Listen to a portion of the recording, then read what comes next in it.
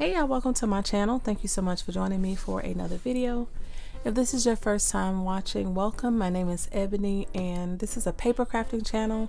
Although I do love to shop, so I do share lots of hauls, but primarily crafting and project shares. This is a collab video that I'm doing with Poetspice and it's called Home for the Holidays. It's hashtag Holiday Advent Collab and also hashtag Poetspice Collabs.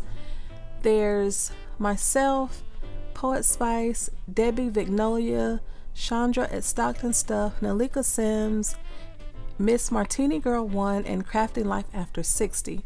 We'll be doing winter, holiday, and Christmas themed projects every day for the first 12 days of December at 10 Eastern Standard Time.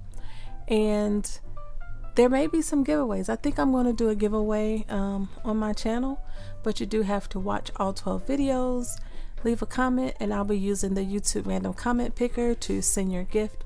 So you do have to be at least 18 years of age or older as well. So today is day one. There was no specifications on like what kind of products you had to do, so I just went through my dies, things that I've never used, things that I want to use, stuff that I want to use in some upcoming Christmas swaps, and I created some projects. So this first one is the KSCRAFT tote bag.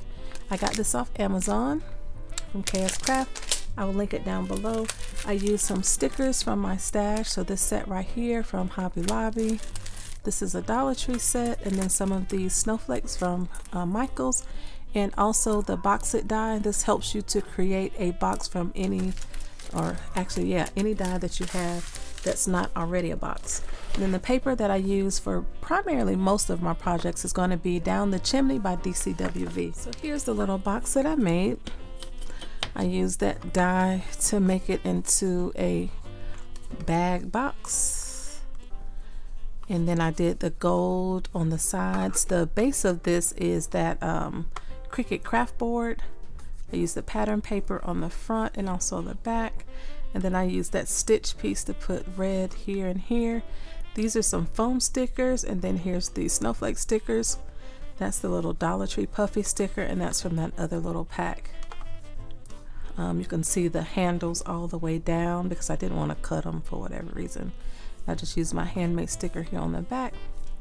This bag measures approximately 2 inches, and at the widest part it's about 4 inches, the smallest part is about 3 inches, and with the handles it's about 5.5 inches tall.